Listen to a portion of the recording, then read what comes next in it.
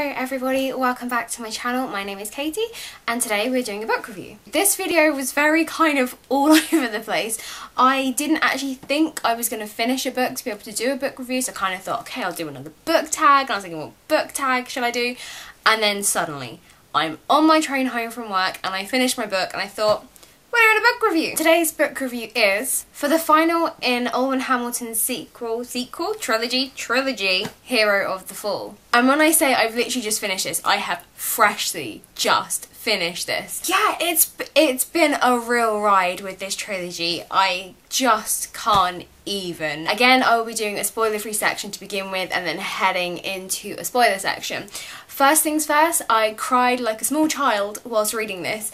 And kind of annoyed that I did. One, because I was on a train, so I was sat there wiping away tears. But for the second reason, I will say in the spoiler part because I can't give away anything. For the final part of this book, Armani has taken control of the rebellion. She is in charge, she's leading the way, and she's kind of seeing actually what it's like for when Ahmed had to do this. And yeah, it is almost kind of fighting a losing battle to win.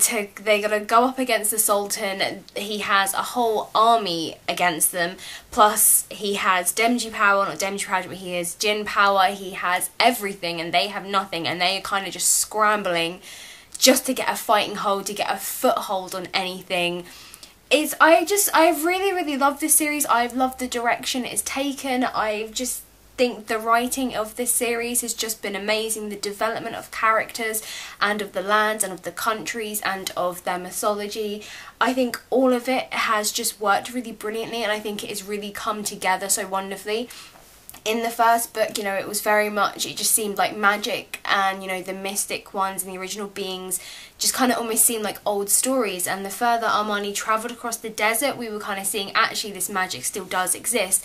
Then by the end of the second book, we were literally kind of like, okay, magic is like a thing, it is still happening. We are seeing the Sultan's plots, what he wants to use magic for, how he plans to weaponize it, and then finally in this third book, it is kind of like it's all coming to a head. In the last book, she had iron put under her skin so that she couldn't use her power, and they tracked down her aunt who they got to take it out of her. I couldn't quite work out if maybe all of it had come out or not, because in this, Armani's power is failing her.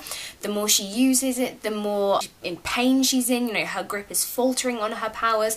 And I was kind of thinking, wait, have I missed something? Is there a reason, like, why this is happening? So if someone can explain that, that'd be awesome. So I feel like I missed, like, a major part or something. Aside from that, I was kind of like, wait, what is happening? The whole story completely made sense. They are needing to travel across the desert because the Sultan thinks he has executed the rebel prince. He has not. He is secretly in hiding. He is away with other prisoners, sent to a camp far across the desert, who knows where. But at this present moment, the rebellion are trapped within the Sultan's walls under a kind of like a fire dome.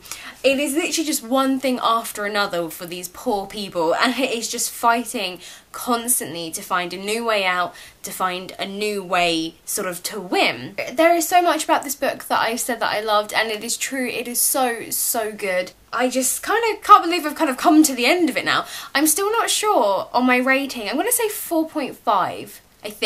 I think because of the end, which I'm going to go into the spoiler, I will explain why I think I've just knocked off that half star. Yeah, it's to do with the crying. There is an amazing scene, however, in this book that does involve her powers, and the little illustration on the front of the book, which is just so cool. And even as I read it, I was struggling not to be on my train like, yes, come on, Armani! Again, her relationships are a very much key part of these books. You know, her on-off relationship with Jin, you know, they've never actually gotten together. There is a lot of unspoken things for the two of them. But again, what I'm loving about this and the author is that the whole love aspect of it wasn't a main part of this book. It was just, you know, part of their story, but they actually had bigger things to get on with. You know, they had a rebellion to lead, they had a war to wage, stolen kisses and angry kind of huffs at each other which end in more stolen kisses, which was awesome, kind of was enough and it felt right, which is something that I said for the Sin Eater's Daughter trilogy. The love interests and how they develop felt right for the story, felt right for the characters, and I feel Owen Hamilton's done the exact same with this series. They work well, and I just felt it was right for the series, and it was enough without it being kind of like a real, oh, we have to have, you know, the romance being the lead part of this, when, no, like, yes, okay, it's nice to have a little bit of romance, but also it's nice to actually see that these people, you know, they have bigger stuff to get on with. Yes, it'd be great to have a roll in the hay, I'm sure, to get out some frustration, but more important things. Like with the previous book, we have a couple of people from previous books popping up in this one, which again I wasn't surprised about. I kind of assumed at some point we would come across these characters again, which, don't get me wrong, it's not like a bad thing, but I just was kind of assuming, you know, if you don't get killed off, you're clearly gonna come back. But I definitely felt like the characters who were brought in, I just feel like it's all right for the story. It's not kind of like, oh, I should bring them in because I have like a loose, sorry, I thought my neighbour was out there. I saw something red, it was a bucket. It doesn't feel like they've sort of brought them in because I thought, oh, I have a loose end, or maybe someone wants to know what happened to this person. It just felt really right for the story. Again, like with Tamid and her cousin popping up in the second book, it was just really cool. And in fact, the fact that her cousin ended up in that situation was kind of like, well, she's ended up becoming the Blue-Eyed Bandit, her cousins ended up becoming a Saltima. I just kind of think it's the whole kind of, if you were determined enough to get out, there you go. I think it kind of shows Armani's growth, actually, is that she's so really just unaware of other people. When she was that girl from Dustwalk, I think she kind of thought that her cousins were happy just to stay there, marry off and do whatever. I think she didn't even realise that other people might want to break out, but then when it came to Tamid, she could never understand that he didn't want to. And for him, probably came down to the fact that he did have like the deformity in his leg, and that's probably why he probably never wanted to leave Dustwalk. He got enough hassle from the people there and his father that for him to become a holy man, to have a family and to be just in love and happy with Armani was just enough. So I think it's actually really great to kind of see that development, not only from the fact that she has changed hugely and the fact that, you know, no man gets left behind, whereas before when she was trying to escape Dustwalk, she was just like, bah! Although she felt completely guilty, the Armani she is now would so turn back in a heartbeat and would be like, no, I can't leave them behind. So that progress alone, but I think it's just sort of one of those things, just seeing actually, oh, other people wanted to leave that hellhole, not just you.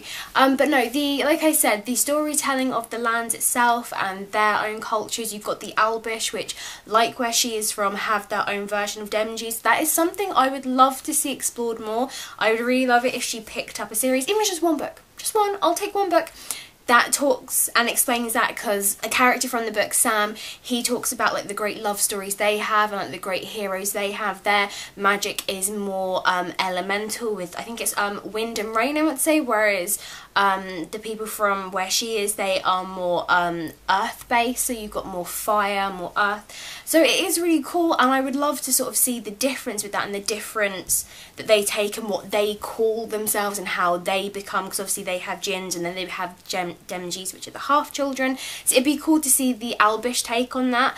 But I just thought it was awesome, especially seeing another country that had that, whereas the Gallan soldiers, obviously the whole point they were occupying was because they wanted to get rid of anything that was, you know, like seemed like the destroyer of worlds to do with magic. I feel like I've rambled on enough in my spoiler-free section. Thank you for joining me. Pick up this book. It is so good.